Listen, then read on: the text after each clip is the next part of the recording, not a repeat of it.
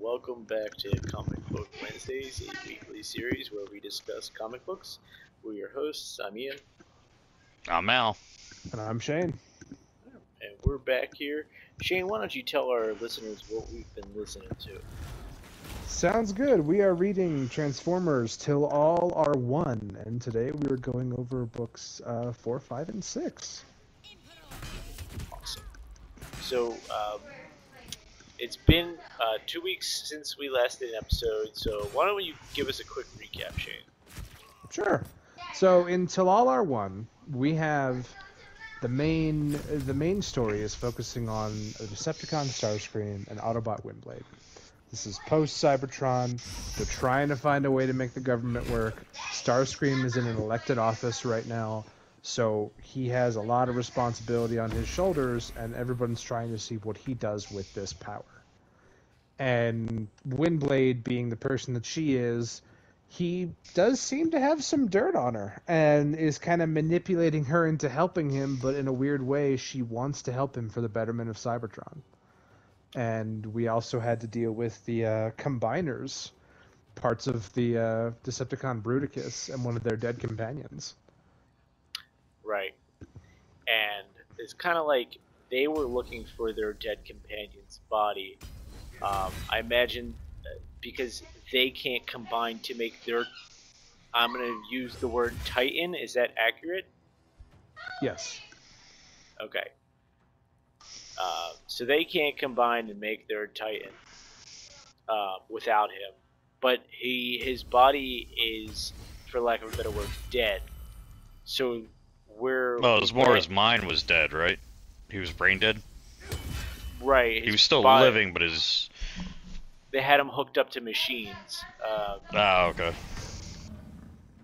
At least that's how I was interpreting it. I mean, I could be wrong, Shane. No, that's honestly correct. He is kind of brain dead. Like, he was completely destroyed, like almost completely destroyed in a battle. It was Wheeljack and another Autobot that found him, or like another Decepticon, a Rat Trap, I believe, and they were patching him up, trying to get him into working order, but they could not get his spark. Like, they couldn't basically bring his soul back into his body. So, for lack of a better term, he's just brain dead, living on life support.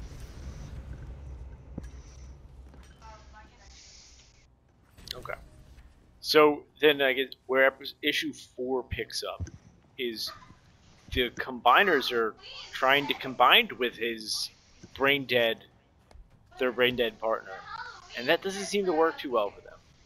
No, that was so incredibly dark. One of the reasons I really liked it is because you have them all like fusing together with him, and you can see their little like conversations, because they have to, they're a combiner, they're a Titan, they have to agree on what they're doing.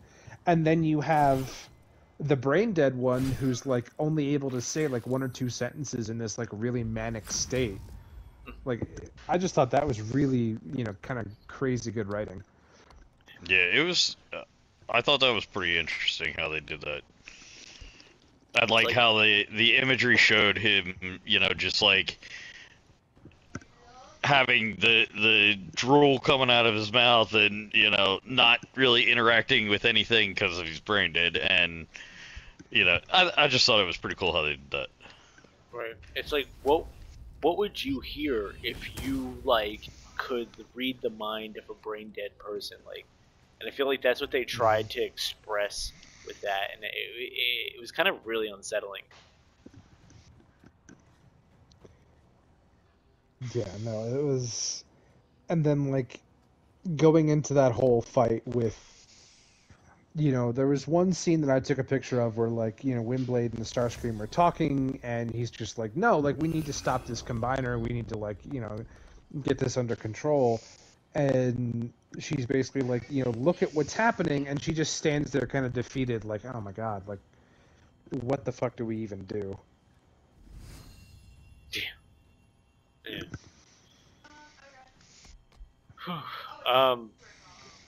Yeah, I don't know. And I really liked that aspect of it. And then like the whole like brain dead combiner and all that. Like, I liked that issue where you kind of see them together, and then next thing you know, like they kill all the combiners? Like, it was hard for me to understand what was exactly was happening there as far as the end of that.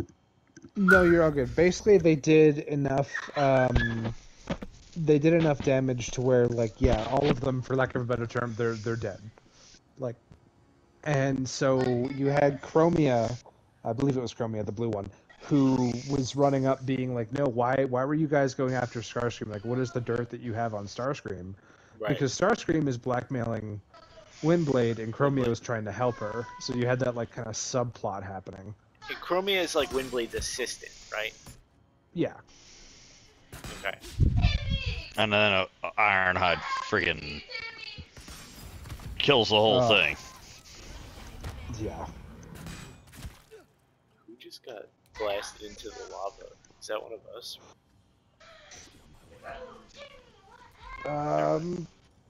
Yeah, no, I think we're all fine. But yeah, no, Ironhide kind of just does that, and that was kind of an awkward thing of like, he's trying to just do his job as like the police security guy. Yeah. Yeah. I mean, I think he's doing a good job too. I mean, like, but yeah, what can you do? Like,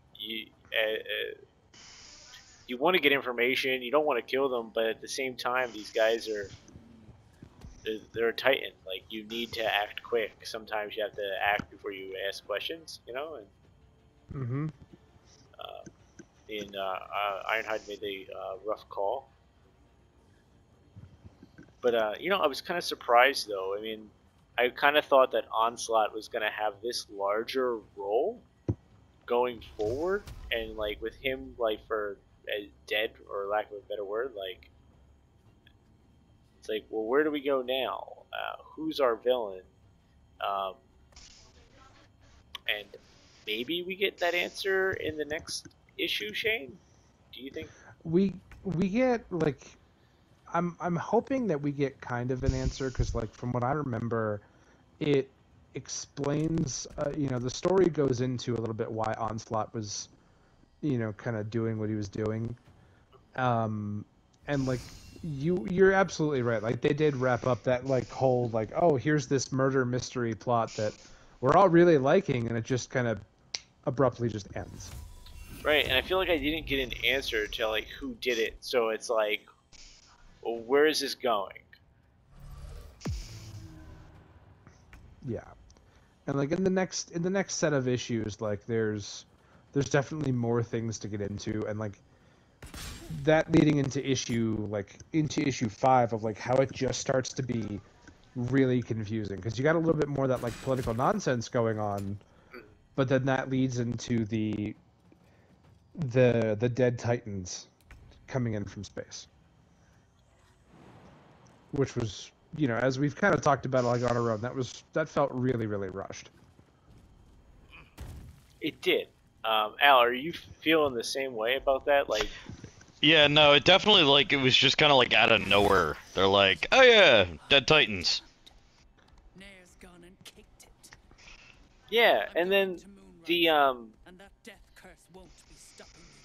there's a female transformer in space piloting Shane, and I'm sorry, I'm terrible with names. It's like it's a Aelita Titan. 1. Aelita 1, that's her name. Yeah, she's the one piloting it. She doesn't like Starscream, and I know from my limited Transformers knowledge, a lot of people don't like Starscream. I mean, he's kind of a doucher, right? Yeah. Well, I don't think, What else? like, what we talked about before, I don't think it was so much that she didn't like Starscream. There was a reason she didn't want Carcer pulled out of, or to transform, right? Yeah, and that just doesn't get like explained very well. Like, so to give you a little bit of backstory that might help, Aelita 1 was Optimus Prime's love interest, and her name used to be Ariel. Megatron, and before Optimus was Optimus, he was under the name Orion Pax. Now Megatron killed them both. Like, it caused something to kill them both. They got rebuilt. She got rebuilt as Ileta 1.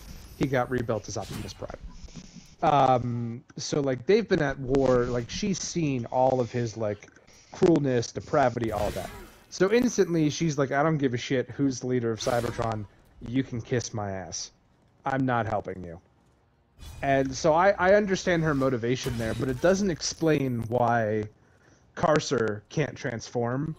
And, like, as the issues progress, it gets to it later on. Oh, it does, but, okay. Yeah, like, it does explain it eventually, but just not right away, which does make it kind of confusing. That's fair. For, like, somebody who's not completely familiar with who that is and what's going on, it's gonna take a little time for it to make sense. Yeah. Which is fine. I think that's a common storytelling quality. Like, authors give you some information and then they leave you in suspense. It's common. I don't know. It just felt like a lot of change happened between issues 4 and 5, where I'm like, I want to say, like, pace of the book changed completely, because you go from this murder mystery, a lot of political debate, and then it goes to, like, there are zombie titans that are fighting, and it's very fast paced. Not that there's anything wrong with that. I do like the pacing. It's just, wow, crazy. Yeah, very much so. Yeah, no, I completely agree. It's not right. Not right. I do want to see where it's going, because I feel like we're gonna get something, but we don't have a lot of issues left. Well, we're like halfway through it at this point, right? Yeah. So things got to really pick up in the next 3 issues, I think.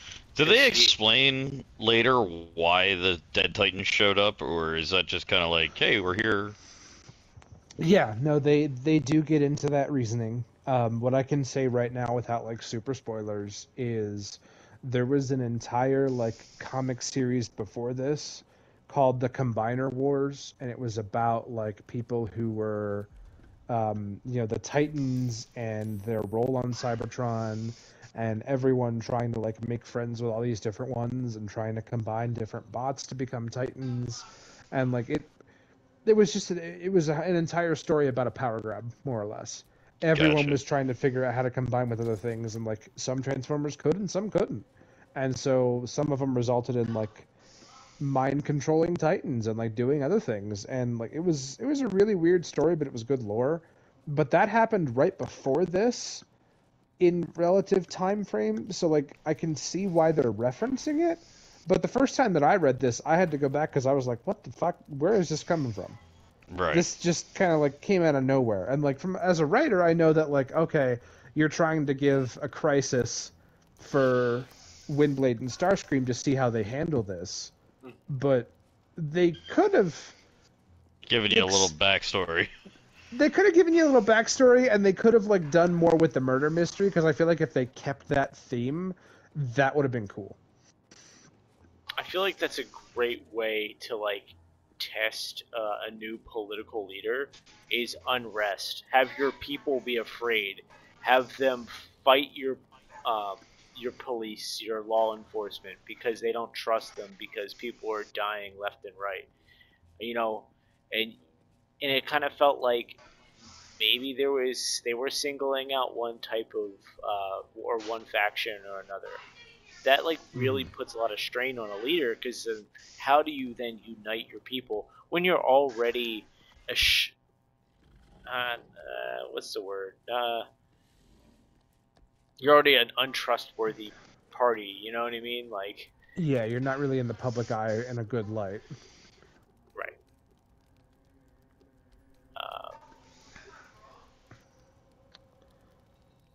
Yeah. No. That's kind of where I was thinking. No, I completely agree with you, because, like, I liked that, we had that little bit of a conversation between Windblade and Starscream of, And there's one other thing I wanted to talk about that I thought was cool, like Windblade and Starscream, where she was like, you know, trying to. He has dirt on her, therefore she's like kind of forced to help, but then also she wants to help, and now that Chromia kind of like took the fall for her being a little sneaky, she now has a little bit more freedom to like investigate him. Yeah.